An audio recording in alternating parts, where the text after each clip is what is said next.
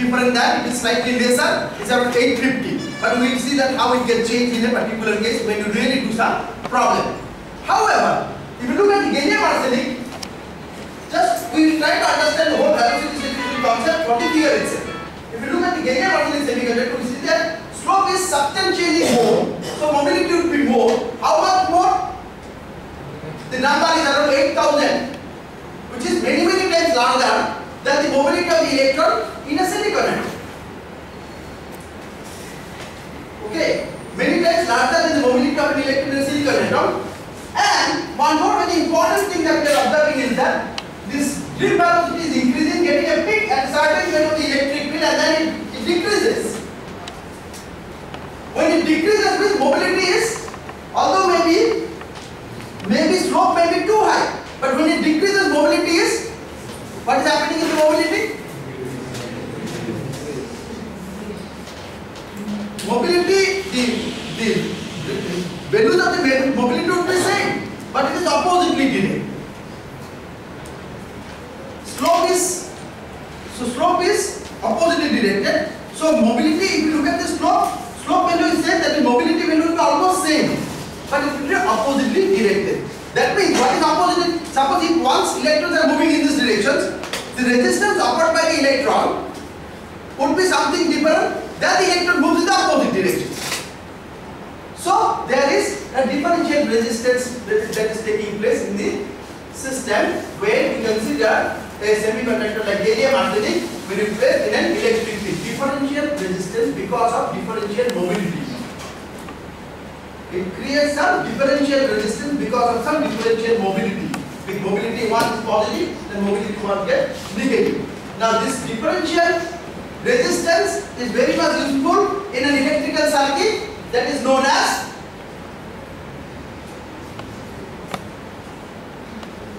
we require some differential resistance in electrical circuit so that we can create some kind of oscillation. That is called oscillator. So kind of gallium arsenic, the kind of gallium arsenic semiconductor would be useful more in case of oscillator circuit because we require their differential resistance. So that's a very important the significance of the mobility, differential mobility and differential resistance, and the kind of semiconductor is called gallium arsenic. This is not a normal semiconductor. Normal semiconductor is silicon. The normal semiconductor which will not act as a differential resistance. Is it okay? So in the velocity saturation means due to the application of the applied electric field, if the velocity, drift velocity gets saturated after a certain phase of the electric field, then this would happen only in case of some normal semiconductor, and then after that electric field, the drift velocity would be totally independent of the applied electric field. It will get saturated. However, there are some semiconductors like gallium arsenic where the velocity, drift velocity increases with the increase of the applied electric field, and it gets maximum value, and after that it decreases. So when it increases, its mobility is in particular directions. When it decreases, its mobility in opposite directions. This opposite polarity of the mobility or differential mobility introduces some differential resistance, and that differential resistance is being used for oscillator circuit. Now what happens with this velocity saturation thing? We know that. Like if I consider the energy K diagram. Now we will go back to the second figure. If I consider the energy K diagram, we know that the energy gap between the top of the valence band to the bottom of the conduction band is having a finite value or the minimum value at K is equal to 0, and that is we call as a band gap energy. Now if the electron, then the electron mass at the bottom of the conduction band really is of the order of n E star, is of the order of 0.067 eV. 0.067 eV. However, when you introduce the change of the representation of the electron in this conduction band is basically happening because of the applied electric field. Mobility gets changed. However, with the increase of the electric field, the effective mass of the electrode gets increases so much so that it becomes of the order of 0.55 dB in its upper valley, however it is in lower valley. So when it is so high, so its velocity must be very, very low. So the velocity change is taking place, the slope is decreasing, so mobility is reducing. So that concept is also called as when the effective mass of the electron or effective mass of the hole in its conduction band increases or decreases with the application of the applied electric field, then its velocity reduces. Velocity cannot reduce just like this. So we know that the effective mass has to be changed. So as I already know, the effective mass is getting changed in case of semiconductors. So that's what the velocity saturation and the change of effective mass within its conduction band which changes the velocity, and the change of velocity with respect to the applied electric field is being. So this is basically with the applications of this applied electric field, the velocity of the electrons in this conduction band gets changed. If you don't apply any electric field, the M star is of the order of 0.067 dB for a particular case, and for the same case with the application of the electric field, the electron will gain some lose some of its energy, so mass will increase by huge number, and that mass increase is equal to the difference of this energy level is equal to 0.31 dB, then here mass will be equal to almost 0.55 dB, which is much more than the 0.067 dB. So the velocity reduces like anything. So velocity is almost constant. So this concept you can say must be around the electric field of the order of 34 or 30 kilovolt if we consider silicon. So that's what we call velocity saturation. Concept of velocity saturation means change in the velocity of the electron with the application of the applied electric field in a semiconductor, and that is normally is totally different for two different types of semiconductor. In one case it is almost saturated with the electric field. In one case it increases and then decreases. Increase and decrease of the velocity, rate velocity being considered for oscillator side. Fine. Is it okay? Velocity saturation. If I ask, then that will come short note on velocity saturation. What we mean by velocity saturation? What is the significance of the velocity saturation in an electrical circuit or electronic circuit? Is it okay? Then we go to the next topic, diffusion current. So drip current, related to the drip current, we have finished everything. So the next topic is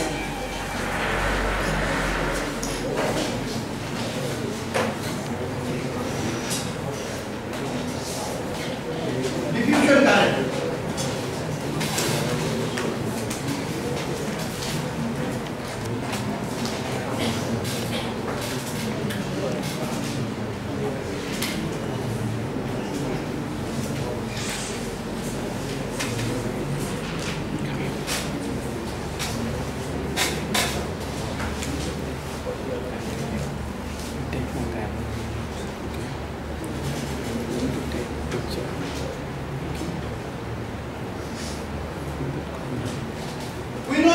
We consider a uniform concentration of doping concentration of electrons in a semiconductor. Uniform doping concentration of electron in a semiconductor. Then what would happen? If there is a spatial gradient of the concentration of the electron in the semiconductor, if there is a spatial gradient of the concentration of the electron in the semiconductor, then electron will move from higher concentration region to the lower concentration region, and due to the motion of the electron from the higher concentration region to the lower concentration region will produce some amount of current. That current is called diffusion. So now we need to find out what is the diffusion current.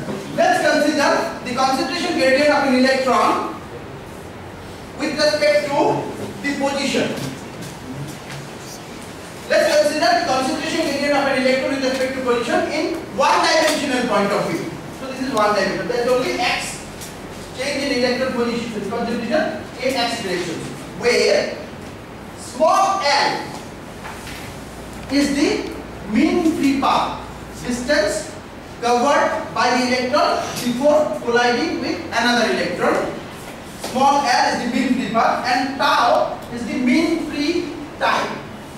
Say the electrons are in absence of any applied electric field. So there will be some random motion of the electron. This random motion of the electron would be in a particular direction and that will cover a distance small l in a time tau. This is the mean free time. So the small l will be equal to V thermal into tau, where V thermal is the thermal velocity of the electron, L is the mean free path covered by the electron, and tau is the time taken by the electron to cover that particular mean free path. So this part of this particular distance is covered in the thermal velocity, say V thermal. Is it okay? This is the only concept that we are saying that initially that let's consider an homogeneous concentration of doping concentration of electrons in a semiconductor or hole in a semiconductor. If it is homogeneous, if there is a spatial concentration gradient of the electron and hole in the semiconductor, that because of the spatial concentration gradient, there will be some flow of the electrons and holes from higher concentration region to the lower concentration region. If the electron flows from higher concentration region to the lower concentration region, opposite to the direction of the electron flow, there will be some current. However, holes will flow from higher concentration to the lower concentration region, the direction of the current would be along the same directions, positive to positive direction. So conventionally we say that, this is conventional. There is nothing called current is flowing positive to negative. There is only thing is called electron is flowing from negative to positive. So that's all. Now if we consider the same concept, let's consider the concentration of electron is changing in the x direction. One dimensional change in the concentration of electron. Let's say the concentration of electron is n minus l and x equal to minus l, n0 and x equal to 0, and nl and x equal to l, where l is the minimum path that an electron can move without colliding with another electron. Is it okay? And due to the time taken by this electron to move that much of small l is equal to tau. That l can be represented as V thermal into tau. Is it fine? Is it okay? Write down. Consider a homogeneous concentration of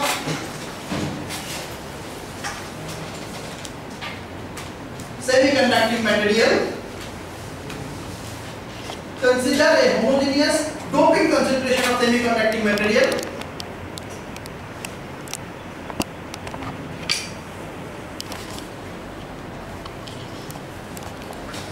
Homogeneous means all throughout it is uniform. If there is a spatial variation of carrier concentration, if there is a spatial variation of carrier concentration, then in addition to the drift current,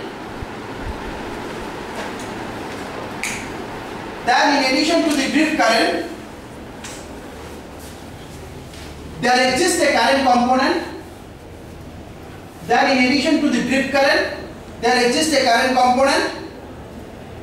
Due to the concentration gradient. In addition to drift current, there exists a current component due to the concentration gradient termed as diffusion current.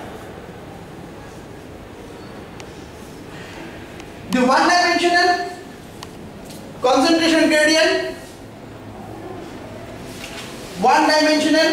concentration gradient with respect to distance in absence of any applied electric field. The one-dimensional concentration gradient with respect to distance in absence of any applied electric field is shown in figure 1.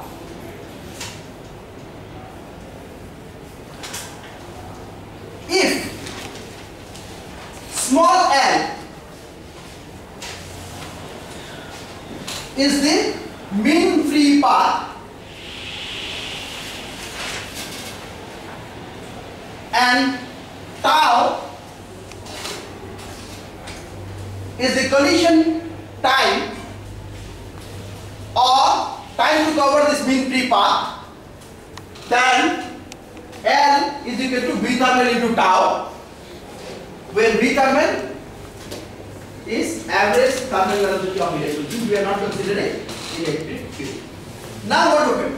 Now we will try to see the motion of the electron at x is equal to 0. Now what we said that some electron, I said that because of concentration gradient, electrons are moving from higher concentration to lower concentration, or holes are moving from the lower concentration to whatever the motion of the electrons and holes are taking place. We will see how this motion of the electrons and holes at x is equal to 0. Now suppose the electrons are moving from x equal to minus L to x equal to 0. And what is the density of electron at x equal to minus L? N minus L. What is the density of electron at x equal to 0? N 0. So what is the average number of electrons are moving from x equal to minus L to x equal to 0? Average number of electrons that are moving from x equal to minus L to x equal to 0 would be equal to n of minus L plus n of 0 divided by 2. Is it okay? Now, when the electrons are moving from here to this side, we are talking about here to here, this side, then if there is random motion, let's consider half of this is moving towards this side and half of this is moving towards this side. Similarly, when the electrons are moving from this side, so the average number of electrons from n is equal to n to n is equal to 0 would be equal to n plus n0 divided by 2, and half of this is moving towards right, half of this is moving towards left. So the net number of flux of electrons which is moving, which is crossing this x equal to 0 is half from this side and half from this side. Is it okay? This is the only concept here. I consider that my concentration of electrons, this we can do it simply by Taylor expansion, by using mathematics, but I am not interested to do the mathematical concept. I am just interested to do the physical one. There is one more alternative method is also there in your book. This is not just a Niemann book. Niemann book is directly they have introduced that mathematical Taylor expansion. Since we do not say we do not know Taylor expansion, then also we can do the same thing. So this is slightly different than what is given in the Niemann book. Totally physical concept. So I said that the electrons are moving in all this random motion of the electron. Let's consider the motion of the electron from n is equal to minus L. So the number of electrons that is moving, average number of electrons that is moving from n is equal to minus L to n is equal to 0 would be equal to n minus L plus n0 divided by 2, and the total number, hence the total number of these electrons would be equal to within this L, within this small L. This is the minimum distance. So, and half of this will cross x is equal to 0. So the number of electrons that is moving from x is equal to minus L will cross x equal to 0 would be half of this. That means 1 by 4 L by 4 n minus L plus n0. Okay? And similarly, if these electrons are starting moving from this side, so the average number of electrons from L is equal to x equal to n to x equal to 0 would be equal to n L plus n0 divided by 2, and the total electron within that equal to this, and half of this will move towards right, half of this will move towards left. So the half will move to cross x equal to 0, so it will be equal to 1 by 4. So the flux of electron which is moving from x equal to minus L towards x equal to 0 is 1 by L by 4 of this, and other way also is L by 4, but these have been oppositely directed. So net flux will be equal to F1 minus F2. So that is what we need to find out. Then we will see how we can correlate with the current density, or that how we can call as the diffusion current density. So we will write down this part first. the average concentration of electron, if Nx is the concentration of electron, if Nx is the concentration of electron at any position within X, if Nx is the concentration of Nx means N within bracket X, N is a function of X. Nx is a concentration of electron at any position within X, then the average concentration of electron from X is equal to minus L to X is equal to 0 is N minus L plus N0 divided by 2. Hence, the concentration of electrons per unit area in the region, concentration of electron per unit area in the region X is equal to minus L to X is equal to 0 would be equal to L into this.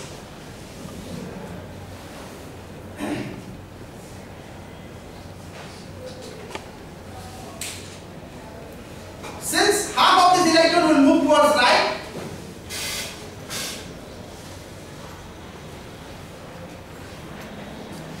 when I say half of this electron will move towards right, that's a very statement is not properly correct, because I said the random motion of the electron. I cannot. So since I consider one dimensional case, so let's consider half of this electron. You cannot write since half.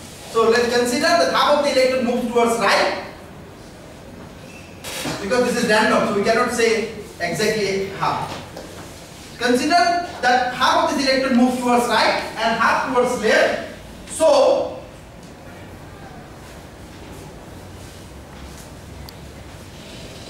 the number of electrons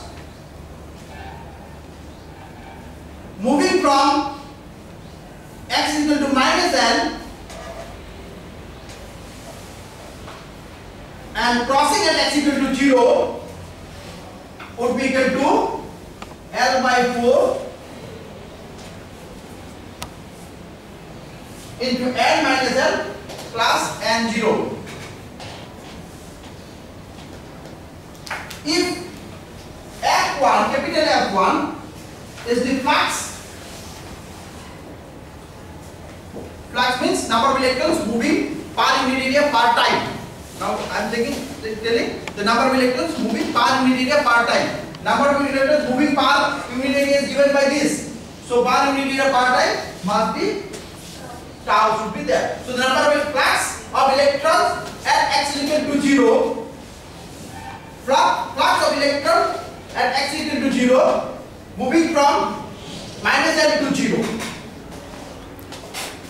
F1 would be equal to L by 4 tau into N minus L plus N0.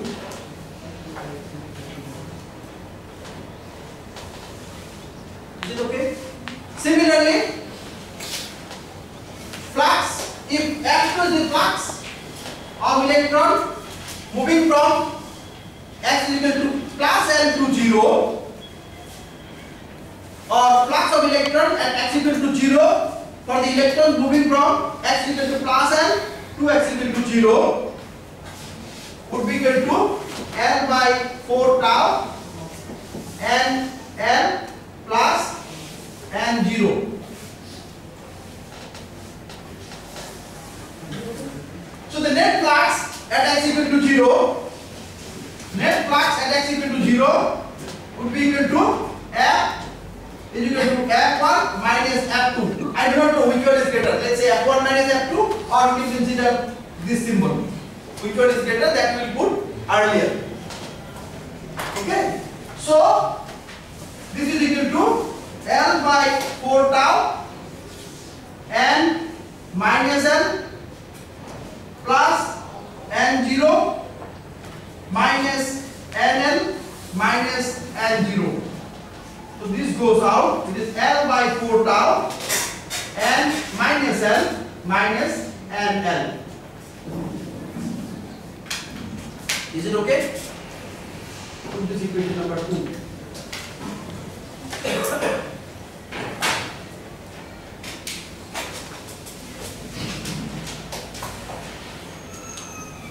Now the concentration gradient, concentration gradient of the electron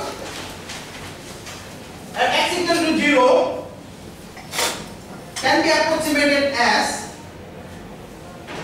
concentration gradient of electron at x equal to 0 can be approximated as dN dx.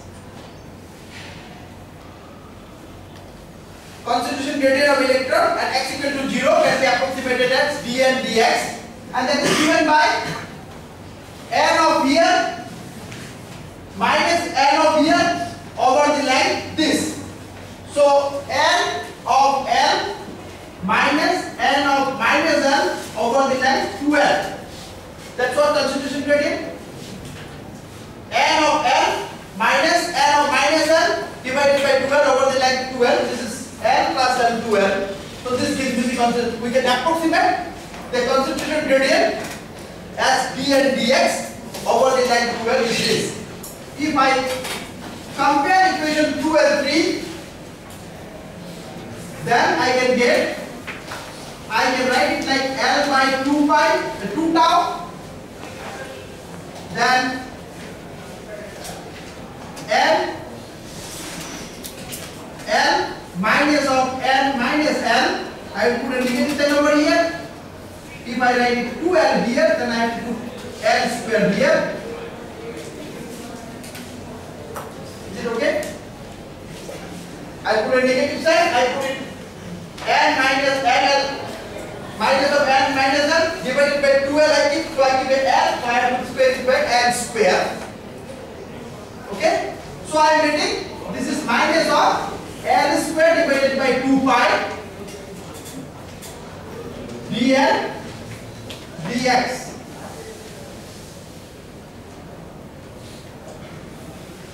Minus of L square divided by 2 pi dN dx.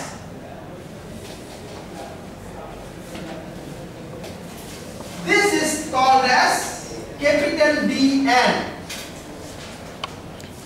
diffusion coefficient. Diffusion coefficient as capital so f is equal to minus of dn dx. So f we are getting as minus of dn minus of capital dn dx. So this is f. Now we need to find out what is the diffusion current.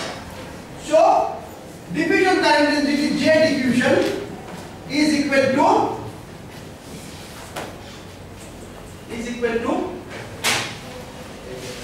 diffusion current density is equal to, this is the flux. Flux is electron. Who is moving? Electrons are moving. So electron is E into F. This is not force. Don't confuse. This is flux. Since electrons are moving, so we need to put a negative sign. And what is your F? F is equal to minus of capital dN dx. So it is equal to E dN dx. So diffusion current density for electron comes out to be class of E dN dx. Similarly, the diffusion current density for holes is equal to minus of E dp dx. Minus of E dp dx.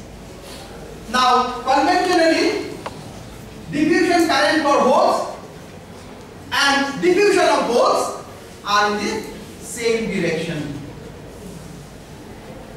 Conventionally, diffusion current due to holes and the diffusion of holes are in the same directions. However, diffusion current of electrons and the diffusion of electrons are oppositely directed. So if I want to see how the flux, suppose suppose if this is my position, if the electrons are moving in this directions, flux of electrons are moving in this directions, flux of electron, then my diffusion current, J diffusion for electron would be opposite direction. Is it okay? If I consider my flux of electrons or flux of holes are moving in this directions, that is equal to Fp, then my diffusion current density for holes also will be moving in the same direction.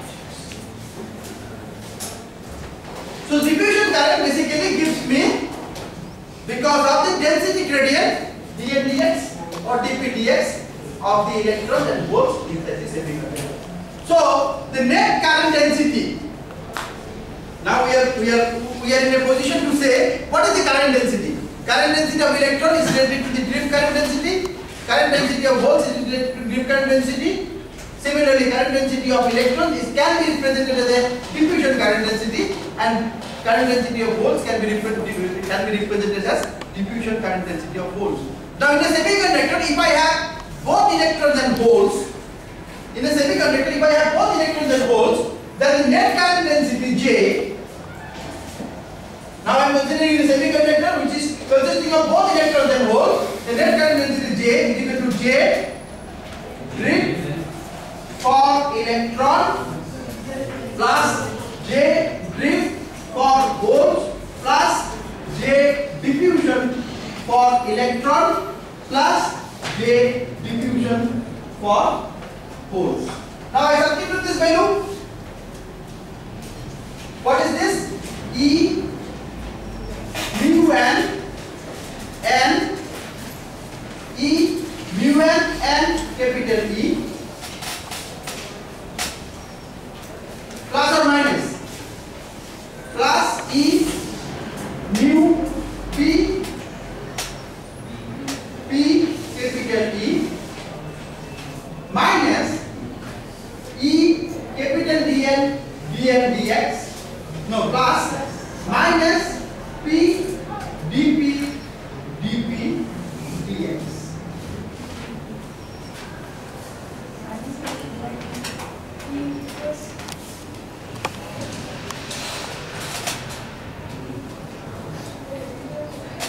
E dn dx minus of E dp dx. That's right. So what will do?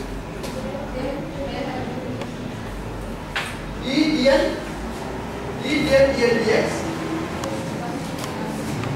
here minus E dp by dx.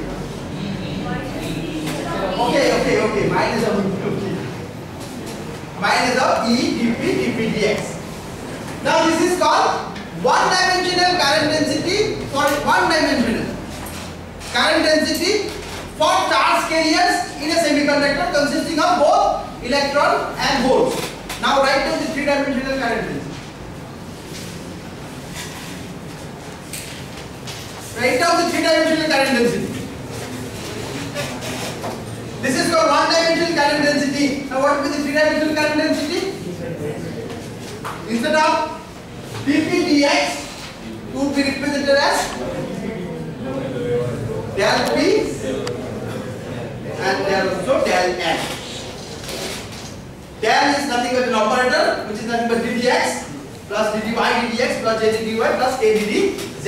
So instead of this is a one-dimensional. I said that we initially consider that, let's consider the one-dimensional concentration of electrons, but we have motion in all directions. So we need to introduce the three-dimensional concept of the drift current or the net current density in a semiconductor. So this is called one-dimensional current density of a semiconductor consisting of both electrons and holes. If I want to make a three-dimensional current density, so J would be simply J E mu and E, it will remain same, plus E mu dp E, it will remain same, plus E dn del of n. Instead of this, we will write as del of n, and instead of this, we will write as del of e. So that's what you have called diffusion current density and drift current density. Now you get the diffusion current. Okay, now I am coming back to the very important thing.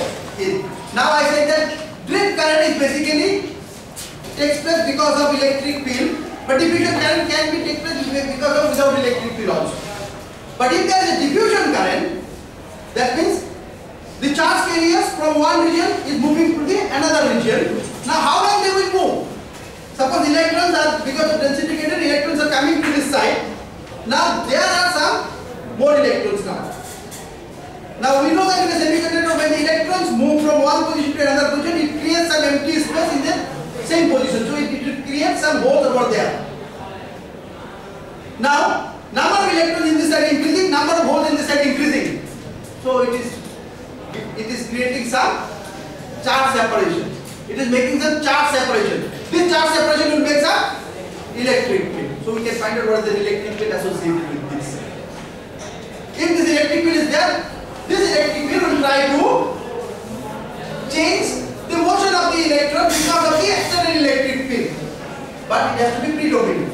You cannot see the effect of this one because external electric field is so high, it is not allowing to create this charge separation like this one. But if it is there must be some effect because of this charge separation.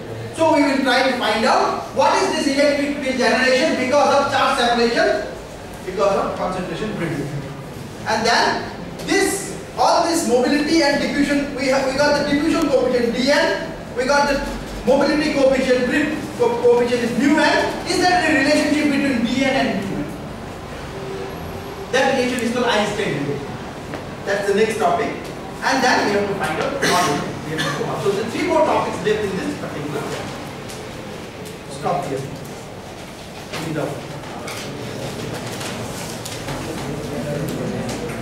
Where is the yes? No, total net current. We say that coming out.